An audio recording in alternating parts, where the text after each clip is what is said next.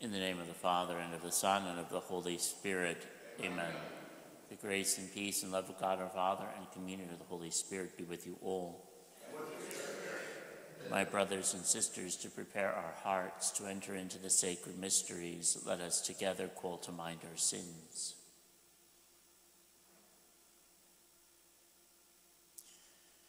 You were sent to heal the contrite of heart. Lord, have mercy.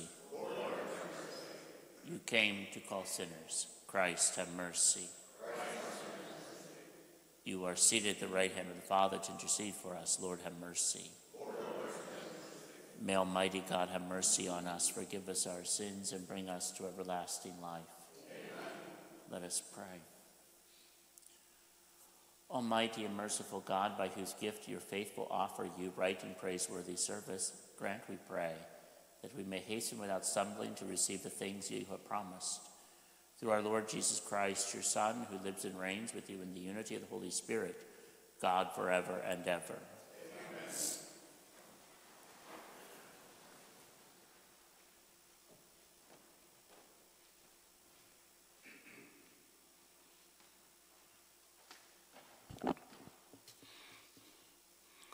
A reading from the letter of St. Paul to the Romans. Brothers and sisters, the gifts and the call of God are irrevocable. Just as you once disobeyed God, but now have received mercy because of their disobedience. So they have now disobeyed in order that, by virtue of mercy shown to you, they too may now receive mercy. For God delivered all to disobedience, that he might have mercy upon all. Oh, the depths of the riches and wisdom and knowledge of God! How inscrutable are the judgments, and how unsearchable his ways. For who has known the mind of the Lord? Or who has been his counselor? Or who has given him anything that he may be repaid? For from him, and through him, and for him are all things. To God be glory forever. Amen. The word of the Lord. Thanks be to God. Lord, in your great love, answer me. But I am afflicted and in pain. Let your saving help, O God, protect me. I will praise the name of God in song, and I will glorify him with thanksgiving. Lord, in your great love, see, you lowly ones, and be glad. You who seek God, may your hearts revive. For the Lord hears the poor, and his own who are in bonds he spurns not. For God will save Zion and rebuild the cities of Judah. They shall dwell in the land and own it, and the descendants of his servants shall inherit it, and those who love his name shall inhabit it.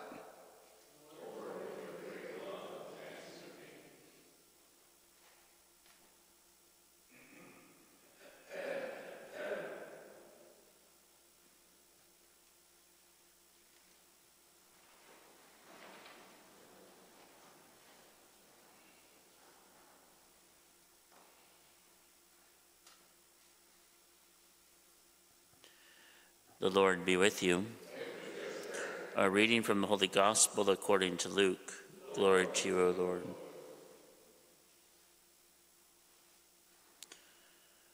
On a Sabbath, Jesus went to dine at the home of one of the leading Pharisees. He said to the host who invited him, "When you hold a lunch or dinner, do not invite your friends or your brothers or sisters or your relatives or your wealthy neighbors, in case they may invite you back and you have repayment. Rather, when you hold a banquet, invite the poor, the crippled, the lame, the blind. Blessed indeed will you be because of their inability to repay you, for you will be repaid at the resurrection of the righteous." The Gospel of the Lord.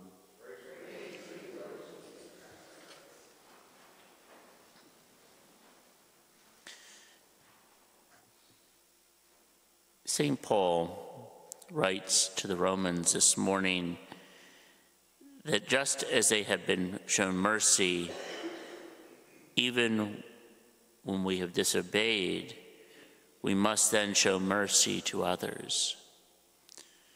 Jesus in today's gospel speaks to those with whom he dines, saying, in essence, when you hold a lunch or a dinner, Do not invite those who may invite you back as repayment, but invite those who cannot repay you. Our readings today remind us that the wisdom and knowledge of God far surpasses all human understanding. Because of that, we are called to reach out to everyone around us, not just close friends and relatives. God desires his mercy to be shown to everyone, especially those who are not able to repay us. And so it is important to remember that God's wisdom transcends our wisdom, transcends our understanding, and is not limited to what society thinks. The message of the gospel is to go out to all. That is what God desires. Are we carrying out the desire of God, or are we falling short? That is the question we must ponder this morning as we reflect on God's word. Everyone is invited to the table of the Lord. Everyone finds a home in this house. This is God's house. And we are called to carry out his will. As we listen, oh, the depth and riches and the wisdom and the knowledge of God. That is so powerful to think about, my dear brothers and sisters. The wisdom of God. Where we fall short, God does not. And so today, my dear brothers and sisters, as we pray, as we receive our Lord Jesus Christ in the most holy Eucharist, may we ask that we may be given the strength to invite all to the banquet, to invite all, especially those who are unable to repay, to love as he loves, to show mercy as he shows mercy, to show mercy as he shows mercy to us. Mercy is not limited just to for the forgiveness of sins. Mercy is also found in compassion, tenderness, and kindness. May we pray that we may go out of our comfort zone to do his will. And so, my brothers and sisters, may that be our prayer, that we embrace the wisdom and understanding of God.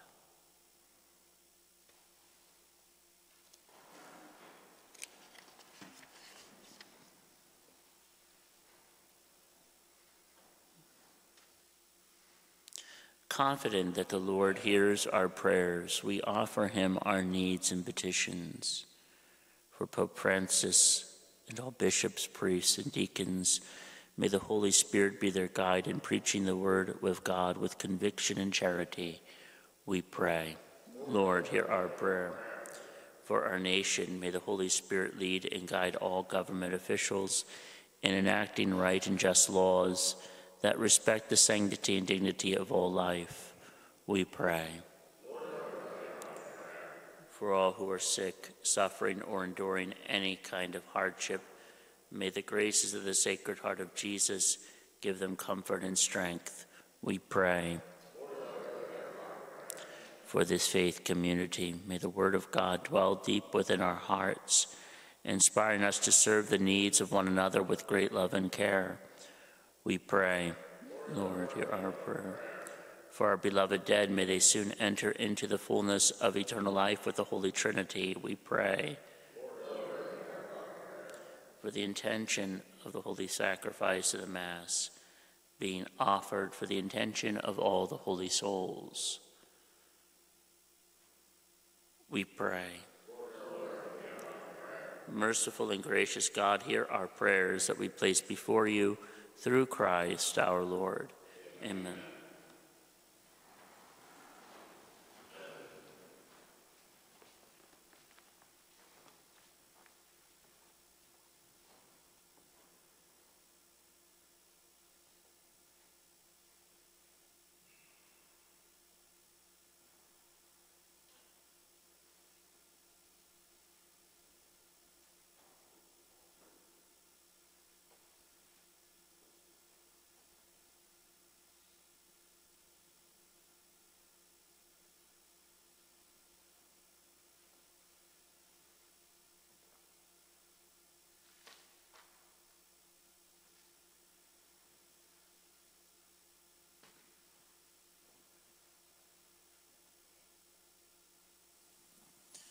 Blessed are you, Lord God of all creation, for through your goodness we have received the bread we offer you. Fruit of the earth and work of human hands, it will become for us the bread of life.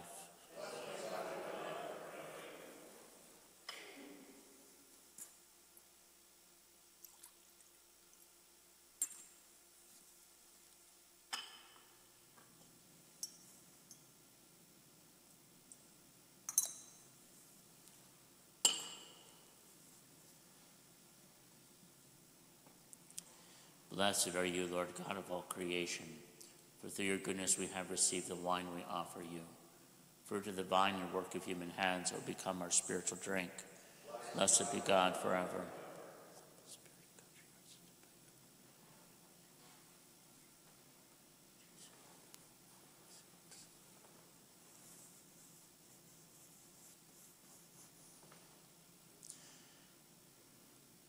Pray, my brothers and sisters, that my sacrifice and yours may be acceptable to God, the Almighty Father. May the Lord accept the sacrifice at your hands for the praise and glory of his name, for our good and the good of all his holy church. May these sacrificial offerings, O Lord, become for you a pure oblation, and for us a holy outpouring of your mercy, through Christ our Lord. Amen. The Lord be with you. Lift up your hearts. Let us give thanks to the Lord our God. It is truly right and just, our duty and our salvation, always and everywhere to give you thanks, Lord, Holy Father, Almighty and eternal God. For in goodness you created man, and when he was justly condemned, in mercy redeemed him through Christ our Lord. Through him the angels praise your majesty, dominions adore, and powers tremble before you. Heaven and the virtues of heaven and the blessed seraphim worship together with exultation. May our voices, we pray, join with theirs in humble praise as we acclaim. Holy, holy, holy Lord, God of hosts, heaven and earth are full of your glory. Hosanna in the highest. Blessed is he who comes in the name of the Lord. Hosanna in the highest. You are indeed holy, O Lord, the fount of all holiness. Make holy, therefore, these gifts, we pray, by sending down your Spirit upon them like the dewfall, so that they may become for us the body and blood of our Lord Jesus Christ.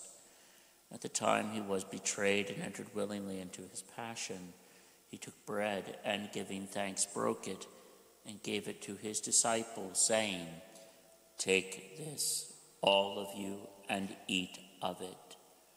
For this is my body, which will be given up for you."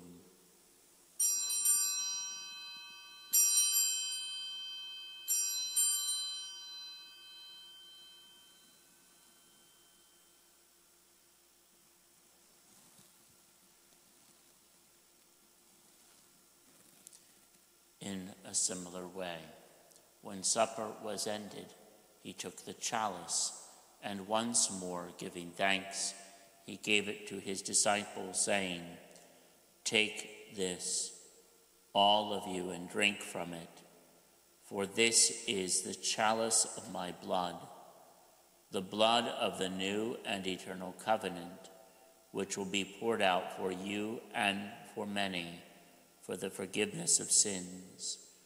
Do this in memory of me."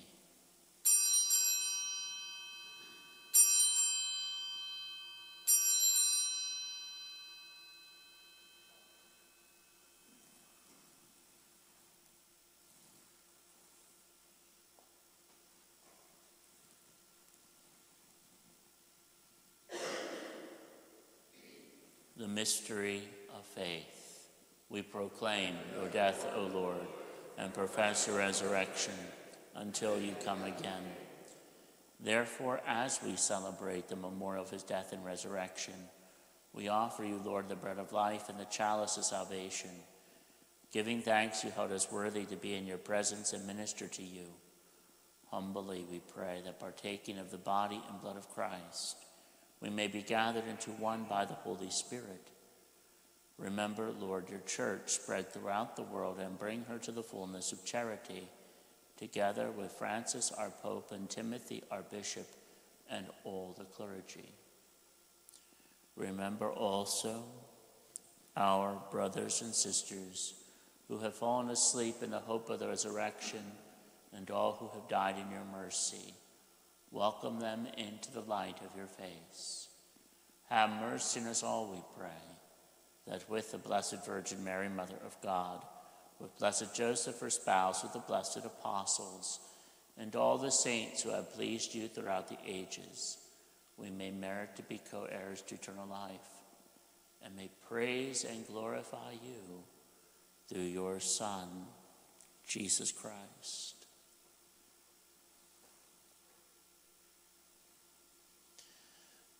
Through him, and with him, and in him, O God, Almighty Father, in the unity of the Holy Spirit, all glory and honor is yours forever and ever.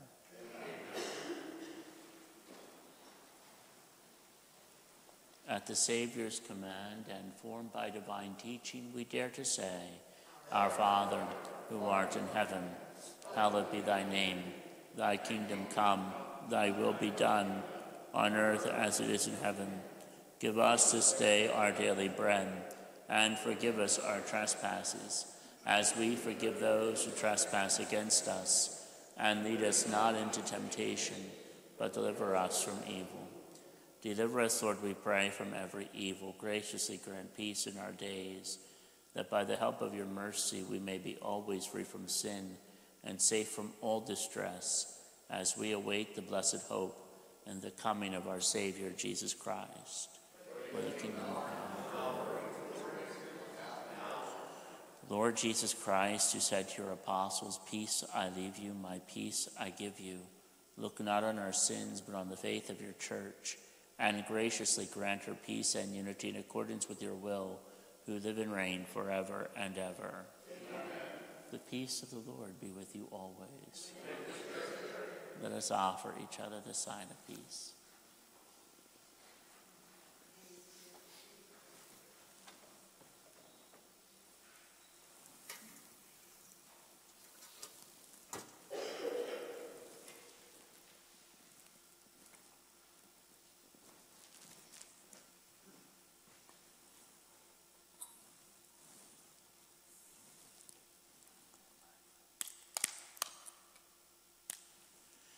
Lamb of God, you take away the sins of the world. Have mercy on us. Lamb of God, you take away the sins of the world. Have mercy on us. Lamb of God, you take away the sins of the world. Grant us peace.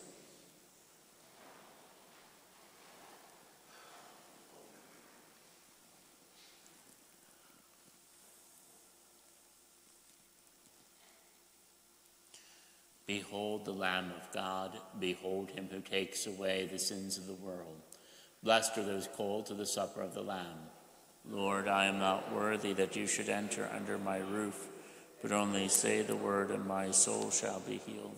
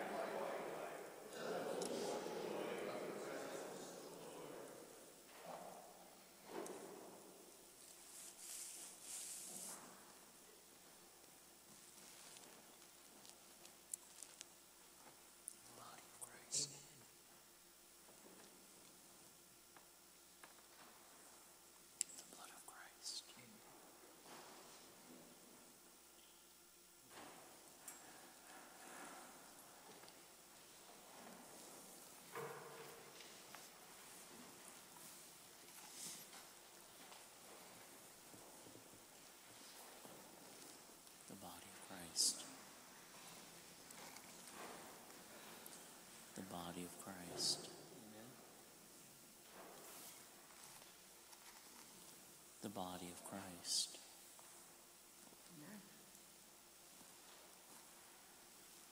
The body of Christ. Amen. The body of Christ. The body of Christ. The body of Christ. The body of Christ. Amen. The body of Christ. The body of Christ. The body of Christ. The body of Christ. Amen. The body of Christ. The body of Christ. Amen. The body of Christ. Amen. The body of Christ. Amen. The body of Christ. The body of Christ. Amen. The body of Christ. The body of Christ.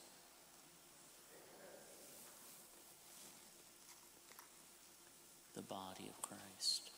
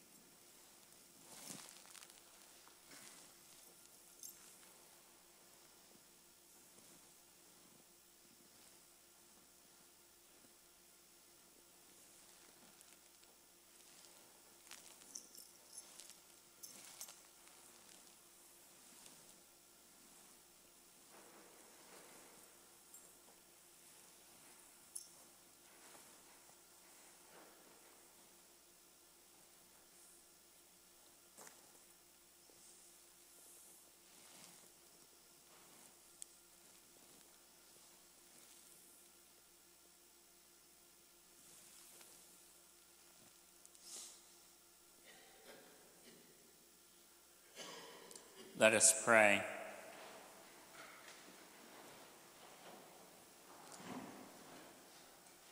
May the working of your power, O Lord, increase in us, we pray, so that renewed by these heavenly sacraments, we may be prepared by your gift for receiving what they promise, through Christ our Lord. Amen. The Lord be with you. May Almighty God bless you, the Father, the Son, and the Holy Spirit. Amen. Go in peace, glorifying the Lord by your lives. Thanks be to God. Saint Michael, angel, defend us in the day of battle. Be our protection against the wickedness and snares of the devil. May God rebuke him, we humbly pray. And do thou, O Prince of the heavenly host, by the power of God, cast into hell Satan and all the evil spirits who prowl about the world seeking the ruin of souls. Amen. Prosit pro nobis angelis.